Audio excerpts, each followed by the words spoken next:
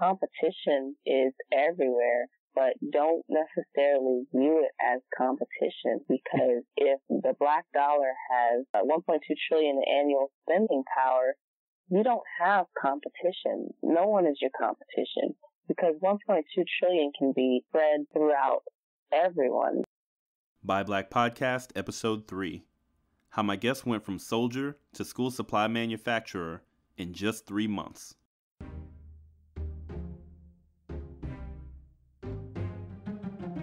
Welcome to Buy Black, the only podcast dedicated to helping you find, connect with, and support Black-owned businesses. We're on a mission to bring consumers and business owners together to ignite the global Black economy. I'm your host, Gerald Jones, and if you're a Black business owner or a socially conscious consumer, you've joined the right community. Ready? Let's get to work. Hey guys, thanks for joining me today for the third episode of Buy Black. Really appreciate you guys going with me so far. And before we get started, I wanted to just go over a few housekeeping things. The first thing, ratings and reviews. I've had some people tell me that they've tried to go in, leave a rating or review, and it hasn't actually stuck. So I'm just going to recommend that if you're going to do a rating or review, don't try to do it from your podcast app or from your phone. Go to your laptop, go to your desktop, go directly to iTunes. And then if you search Buy Black, you'll find me in iTunes. Go to the show's page, and on the ratings or reviews tab, that'll be the place where I know that you'll be able to leave that rating, leave the review, and it'll stick. So that's one thing. The second thing, sharing the show. Thanks so much for the shares. Thanks for turning other people on to the show. Every episode, the downloads are going up. I just wanted to thank you for that, and then continue to encourage you that the easiest way for you to share the show is as you're listening, like even right now through your podcast app, there's probably some social media share buttons. Whichever one of those channels it is that you spend the most time, that you've got the biggest following or network, just go ahead and click that share button. Throw the episode up there for other people to find. That will really help me get more eyes on the show. And it's pretty low impact, just a single click. So I'd really appreciate it if you do that. I'm going to come back after the show to give you a heads up on what's going to be coming down the pike for the next few weeks. But for now, I wanted to give you some background on today's episode. So my guest today, Nneka, was actually the first person to respond when I reached out to pitch the concept for this show to a few business owners.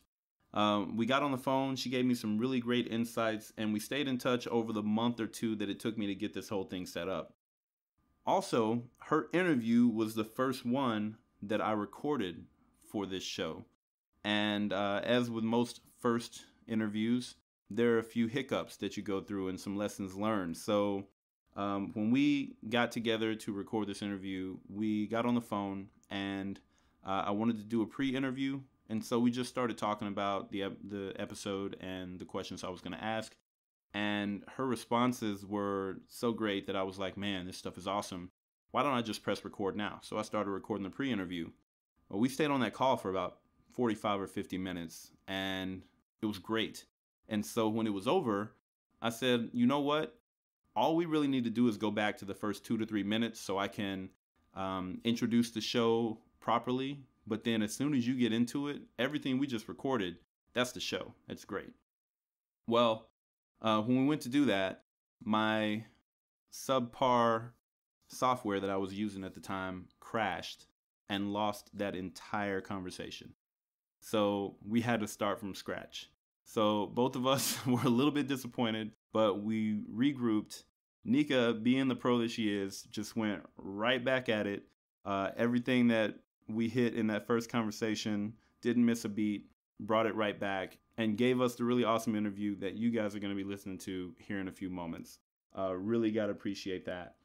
Now, even though this was the first interview that we recorded, I wanted to put it third in queue, and Nneka agreed with me because her company sells school supplies. Well, it's near the end of July, so everybody's going to be going out right now to buy school supplies. So I highly encourage you guys to go to innovativesupplies.net and check out the inventory that Nneka has. She's got pieces created by some incredibly talented artists with powerful messaging, with designs that are perfect for students of all age groups, from elementary all the way up through college. So go check it out. And if you use the coupon code BUYBLACK when you go to checkout. You'll get 15% off your order between now and July 31st. And then the second thing that I want you to do is I want you to go to the Kickstarter campaign that she has for Innovative Supplies. The campaign is only going until July 28th, so there's only 5 more days for them to reach their goal. And they really appreciate your donations to put them over the top. So they're looking to expand their inventories for this season, as well as get some much needed hardware and graphics design software so that they can be even more efficient at getting products to market for you guys. You can find both of the links to both innovativesupplies.net and their Kickstarter campaign in the description for this episode below. Well, I think I held you guys up long enough, so let's get to the show. I'm joined today by Nneka Brown-Massey, the founder and CEO of Innovative Supplies Worldwide Incorporated, a school supply company specializing in displaying positive imagery of Black culture, both past and present. Last year, she was featured in publications like Jet, Essence, and Centric TV after she sold over 8,000 supplies in less than 24 hours and had to temporarily shut orders down. Now we're moving into another back-to-school season, and we're excited to have her with us today to talk about her business and share some knowledge with the community.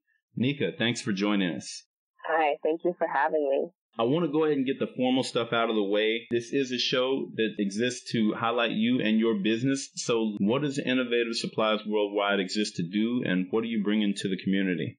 Innovative Supplies Worldwide is a school supply manufacturing company based in Columbus, Georgia. Our bread and butter of our business is making and manufacturing spiral-bound notebooks with artwork on the front covers. The reason for our existence was basically I didn't see school supplies that I felt represented the community that I wanted to see represented. After completing 9 years in the military, I decided I wanted to go to school, get my degree in history, and be a history teacher at my local high school in my community. So with that comes needing the right tool to start on this new venture. I was going from store to store. I could not find any supplies that I wanted. So I created a few ideas in my mind. In a couple of days, I had those supplies come to life, and I said to myself, these are supplies that I feel like I could sell and market and get to other consumers. I wanted to see these products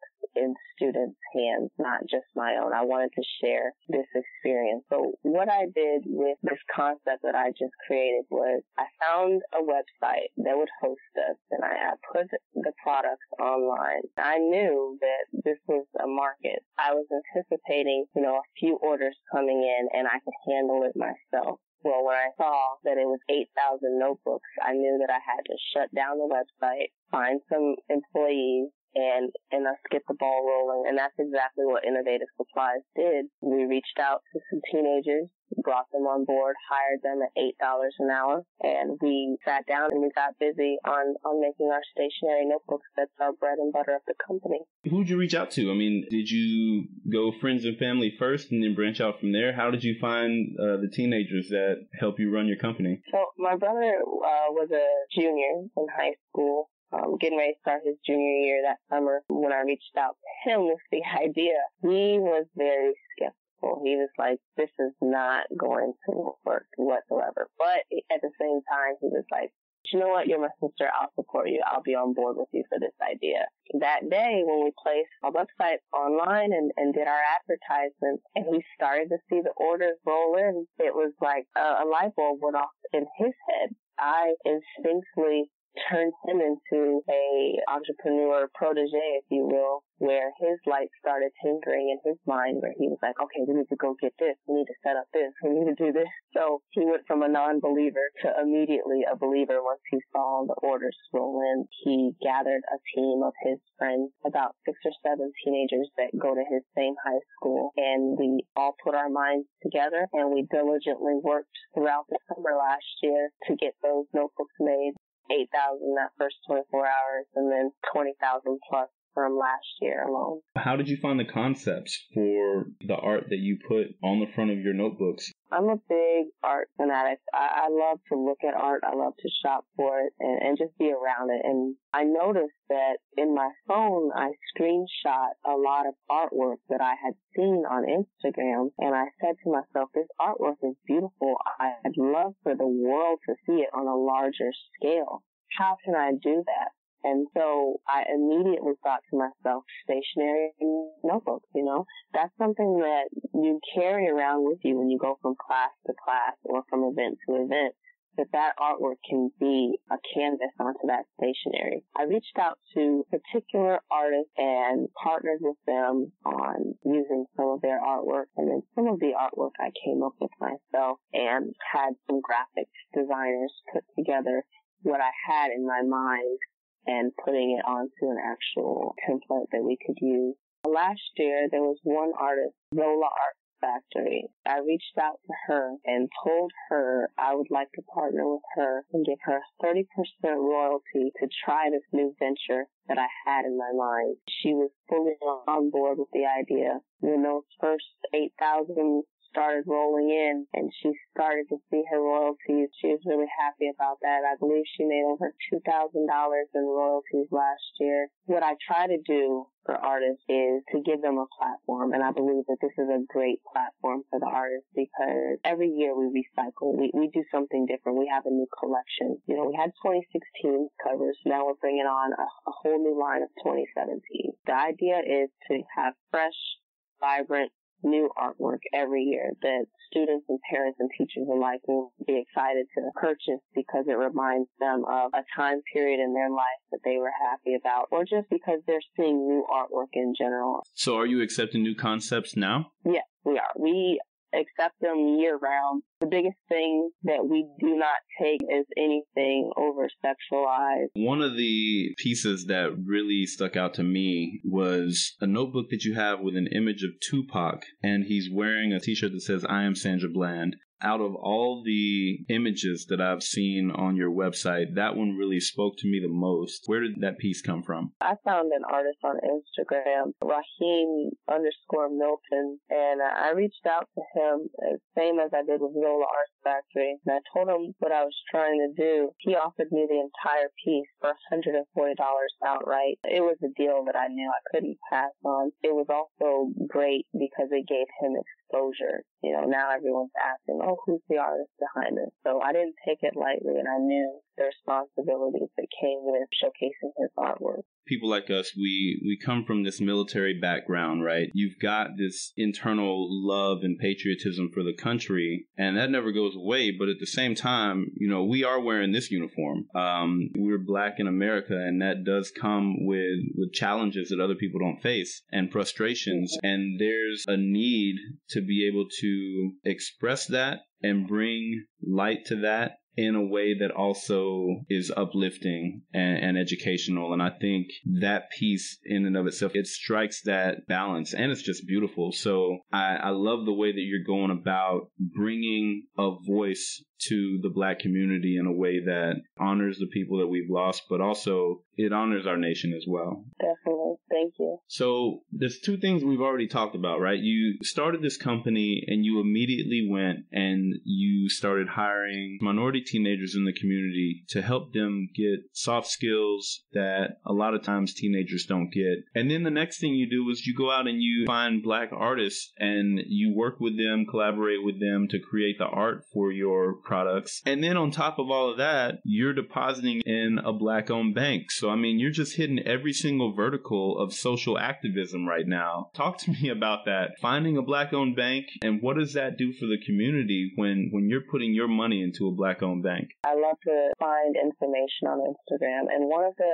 posts that I saw on Instagram was a post about Black-owned banks in the United States, and that was a pretty big post for me. When I saw that post, I immediately was like, wow, I just never knew. Immediately, I found Citizen Trust Bank in Georgia and saw that there was a branch in Atlanta, which is an hour and a half away from Columbus. But I made the drive to Atlanta and opened up a bank account so that our profits could start to be deposited into a Black-owned bank. And I felt it was important to do that because any business that wants to grow needs working capital. And banks offer working capital to businesses. I knew that if I put my profits into this bank, my profits could be used to help other businesses down the line that need working capital. I highly commend you for making that decision up front and doing the legwork to find a business. I love it. You are the epitome of supporting the community in a 100% positive way, and you're doing it through action, not through talk, which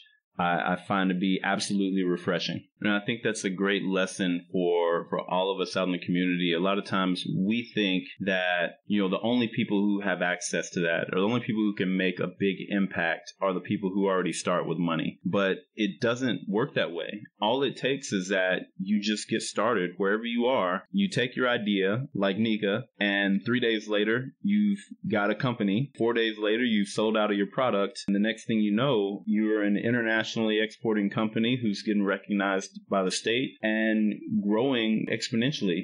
All it takes is that do factor. There's always the thought, but the fact of just reaching up and saying, this is what I'm going to do, and taking that first step. And you never know what opportunities end up opening up as soon as you start acting. You have no idea how many people I've encountered that say, oh, I have this idea to do this, so I'm going to do some more digging first. I get so down when I hear that, because it's fine to dig and set yourself up for success. But if we're 2 months in, 3 months in, and you come back to me and you tell me that you're still doing research, I start to get a little discouraged, because like, hey, are you ever going to make that move? Don't be afraid of the bumps that will come in the road, because they will come. You cannot avoid them, but what you can do is react and adjust and make yourself better through those lessons and through those bumps. Anyone out there that's listening, I would say act, do, and then adjust from the situations that arise. Do not be afraid. Don't let your research take a year and then you never do. Competition is everywhere, but don't necessarily view it as competition, because if the black dollar has 1.2 trillion in annual spending power, you don't have competition. No one is your competition, because 1.2 trillion can be spread throughout everyone. There's no need to say I have competition. What I say to anyone that's like, I'm afraid of competition, I say to them, don't be afraid, because if anything, if they see you coming up, what they'll do is offer to buy you out. So if you get big enough to the point where you have someone offering to buy your company from you so that you can walk away from your company, guess what that you in turn can do? Start up another company and let another company view you as competition, and you just keep getting bought out. Wow, that's a whole other deep dive that we could take about we could about the exit strategies and everything like that. Right, because a lot of companies don't want competition, and so what do? They buy their competition out. So don't be afraid of the competition. Keep growing, get big enough, and let that competition come to you and say, hey, here's $2 million for you just to completely fall off the marketplace and let us keep doing what we're doing. Take that $2 million, invest it into another startup, and keep growing it till you just keep getting bought out of all your ideas. One thing I want to add before we move on from this, because we could spend 3 hours talking about that. You touched my hot button now. One key for those of you guys out there who do start a business and you want to look at, what is my exit strategy going to be from this business? Do I want somebody to buy it? Which usually that answer is yes. Make sure as you're going along that you are documenting everything you do. You're making a process for everything that you do, and the more that you can make your business function without you there, the more valuable it's going to be to somebody who wants to come and buy it out. Nobody wants to buy a business where the only person who knows how to make everything work is the person who started it, because now if they lose you, they lose all the value you've created. So build your business, but document everything, automate as much as you can, make everything a process, so that you can show there's value here without me being here. Give me the money, you take the business, and I'll move on to my next project. I noticed on your website that you have a badge up there that said you're a registered veteran-owned business. Talk to us a little bit about the process for doing that, what that gives for you and the difference between being registered versus having the actual veteran-owned business designation or certification for the government and big companies. BuyVeteran.com is a website that has hundreds of different veteran-owned businesses listed in their directory. Businesses that are looking to do business with veterans can go to that directory and find those businesses that they're interested in doing business with. Also, with being listed on that directory, I get a Veteranpreneur magazine that comes to my house once a month. And this Veteranpreneur magazine is filled with information and resources on veterans who have left the military service and turned into entrepreneurs. The difference between being a registered veteranpreneur on BuyVeteran.com and being a certified veteran-owned business, women-owned business, or minority-owned business is the cost difference. To actually have the certification of being a veteran-owned business, that certification can cost upwards of $500 or more. What we want to do this year is get our certifications on being veteran-owned, minority-owned, and women-owned. What that will allow us to do is to work with government agencies and Fortune 500 companies that are looking for supplier diversity, but they want to see those certifications before they order from us. And I just want to expand on that real quick for the audience. So a lot of people may not realize that there are government contracts out there, huge and small, and there is literally billions and billions of dollars on the table every single day for contracts with the government. There's a website, which we'll put in the show notes. It's www.fbo.gov.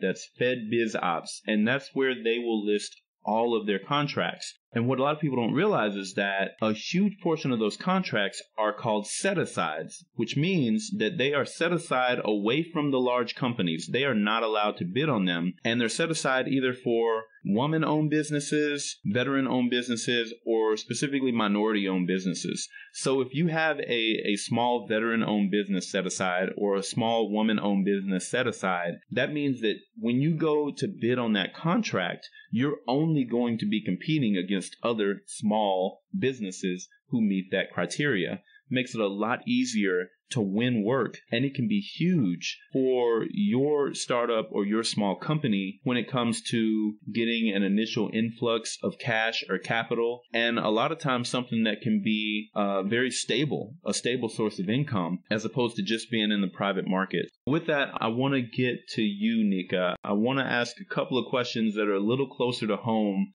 What's brought you to this point as a person, as an entrepreneur, as a leader and mentor to your team? What is it? What's that driving force for you? I would say the driving force for me has been no 2 days along the entrepreneurship path have been the same for me. And I enjoy that about life.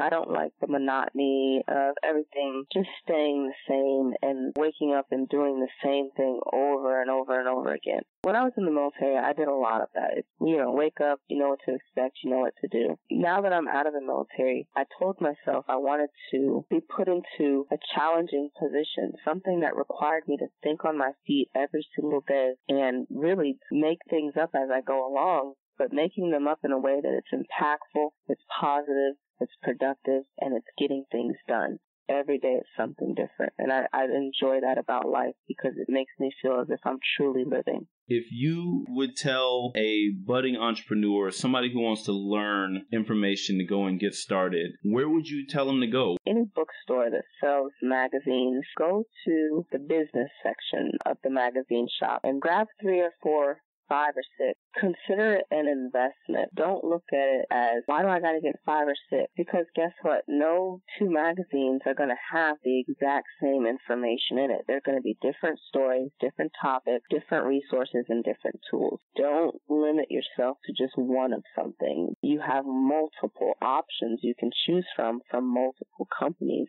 Pick up a few books on business. Pick up a few magazines on business, and let those be your tools and your resources. You and I think are opposites on that one. You love to read. I love to listen. My absolute best ideas come from listening to podcasts. There are probably 3 or 4 business and marketing and online marketing related podcasts that I listen to regularly. What are some of the ones that you listen to? The Happy Black Women podcast is a great podcast for minority Black women who like to listen to a happy podcast that talks about business and business development, but also who like to hear about the possibilities of going on to retreats with other like-minded individuals who are about business and are about progression and networking and mingling. They bring on a host of different women who talk about what they do in the business sphere and how they help other business owners. That sounds like a great resource. My number one is Black Entrepreneur Blueprint, hosted by Jay Jones. And that's actually the podcast that got me started on my entrepreneurial journey 6 or 7 months ago. I'm going to have to get into Instagram now after talking to you. Yeah. Instagram it's like the millennial. Yeah, it's like the millennial thing. Everyone's on Instagram. I see Facebook happening, but it's for the older generation, and that's fine. But how I plan to structure it is, having someone to run the business of Instagram, to run the business of Facebook, and to run the business of Twitter. So you got to find someone that specializes in that market and allow them to work their craft onto that particular platform. What's the most difficult obstacle that you've had to face in starting this business, and how did you overcome it? The most difficult obstacle that I've had to face is trying to keep the business growing and not shutting the doors down. When you start a business, what you want to do is keep investing into it because you're like, wow, this is doing so well. Let me keep putting money back into it. That's not always the smart move because you put all your money into inventory, all your money into marketing, all your money into advertising. You're left with absolutely nothing to reinvest into next year, into the next year, into the next year. So the biggest thing I would say we've had to overcome is finding a way to create a reserve and have that working capital set aside. And we're still trying to overcome that at this point in time. We're going to be launching a Kickstarter on July the 5th to bring on new inventory that we don't currently have on the site. We want to sell book bags. We want to sell rulers. We want to sell school calendars and planners. So with our Kickstarter, what we're looking to do is raise funds to get that inventory purchased and onto the website, which will allow us to generate some more profits this year. What we'll do with those profits is have them set aside for the next year so that way we can reinvest into new inventory, new ideas each year. Now, I read that a lot of businesses fail within the first 5 years, and it's mainly because they don't have their accounting up to par. We want our accounting to be up to par where we know what we can afford to do each year. A lot of organizations have reached out and said, hey, would you donate, for this cause and donate for that cause? And of course you want to do it because it helps to get your name out there, but the donation still costs money. You have to pay someone to make the inventory that you want to donate. You have to have the money to buy the materials that you want to donate. So donations are great when, you're up there, but when you're a startup company, do not be so adamant on donating to everyone because you have this good heart. Sometimes you'll have to say no and look at the budget and see if you can put that into the numbers. This year, we also plan on having a great accountant on staff that can let us know if we can do these things right away. Oh, that's great advice. You mentioned that you're going to be starting a Kickstarter here soon. Mm-hmm. Last year, I believe you guys did a GoFundMe. Is that still going alongside the Kickstarter, or are you guys turning the corner? Yes, we're turning the corner. I liked GoFundMe last year, but at the same time, I didn't because anyone that supports GoFundMe is supporting the idea, and they get a pat on the back for donating, and I love that. But I don't like the fact that I don't get to give them something in a form of a tangible product that they can hold and feel as a form of a thank you. With Kickstarter, what we are allowed to do is to give an item for their contributions and for their donations to help us back our projects and back our ideas. For 2017, with your donations, you will get a school calendar or a t-shirt or a book bag with a notebook inside of it. On July 5th, when we launch, we'll talk a lot more about some of the tangible items that they'll be getting in return for investing. I wasn't aware of the difference between GoFundMe and Kickstarter, but Kickstarter is really designed a lot more around your business, starting up a company as opposed to just getting funds for whatever cause. Right. Let's wrap everything up.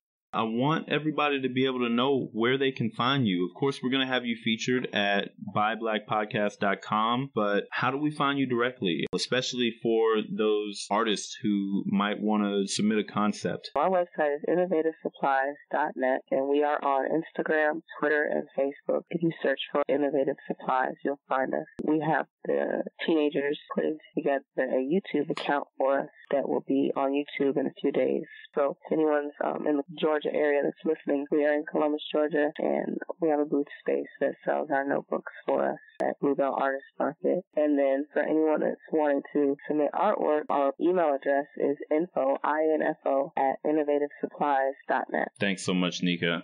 Final thing, in order to buy black, we need more women, more men like you in the community creating and building these successful businesses. So with that in mind, I want to close with your number one piece of advice for other entrepreneurs or for consumers in the Buy Black community. Number one piece of advice to the entrepreneurs in the Buy Black community is to keep a strong hold of your passion and your ambition going forward with your idea. You will need to surround yourself with like-minded individuals if you want to continue to have the support going forward. You may tell your ideas to a few and they may get shot down, but it's out of fear. So don't let their fear consume you into putting off what it is that you want to do. If you feel passionately about it, if you feel there's a market for it, go forward and excel and achieve and be ambitious with your ideas. For the consumers, I would say my number one piece of advice is to be patient with black businesses.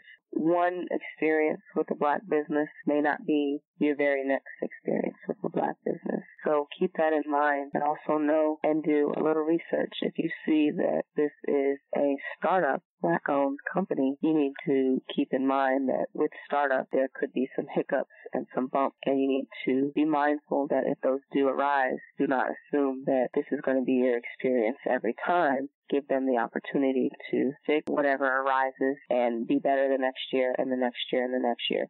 Don't completely wash your hands, because by doing that, what you're doing is taking away from them to invest into getting better for you. Thank you so much for taking your time out today to share with us your company, your vision. I completely look forward to seeing the Buy Black community reaching out to Innovative Supplies, supporting you, buying products from you, and sharing that information with other folks in their community. Thanks so much for your time today, Nneka, and I will definitely be talking to you again soon. Thank you. Thank you so much.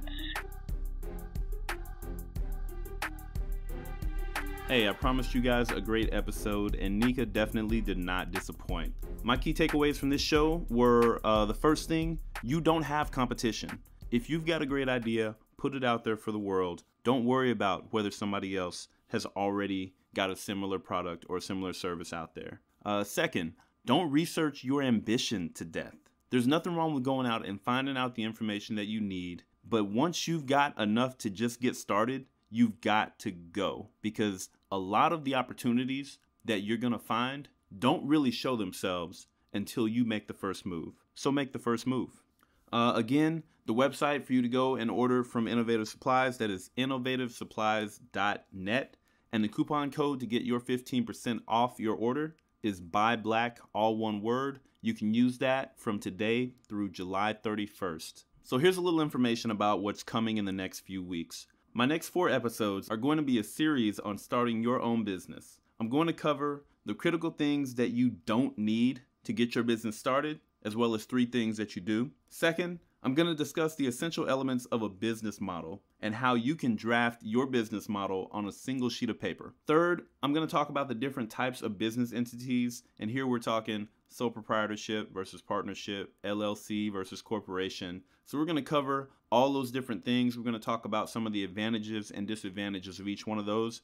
Full disclaimer right now, and I'll give you one when we get to that episode, I am not a lawyer. This is not legal advice. It's just a basic understanding of what these entities are. Then finally, we're going to talk about 5 things that you should know before paying another company like LegalZoom or somebody else on the internet to set up and submit your business paperwork. So I'll be flying solo through all those episodes, just going to be me. So the next 3 weeks is going to be a perfect time for you to connect with me if you want to be featured on the show. Again, my email is gjones@buyblackpodcast.com. You can catch me there anytime, day or night, if you have questions or if you have recommendations for my show or businesses that I should reach out to be featured on the show. Thanks for tuning in, and we'll catch you in the next episode. Thank you for being part of the Buy Black podcast community. If you've enjoyed today's show, find us in iTunes or Stitcher to leave a 5-star rating and review. Join us next time for another empowering episode.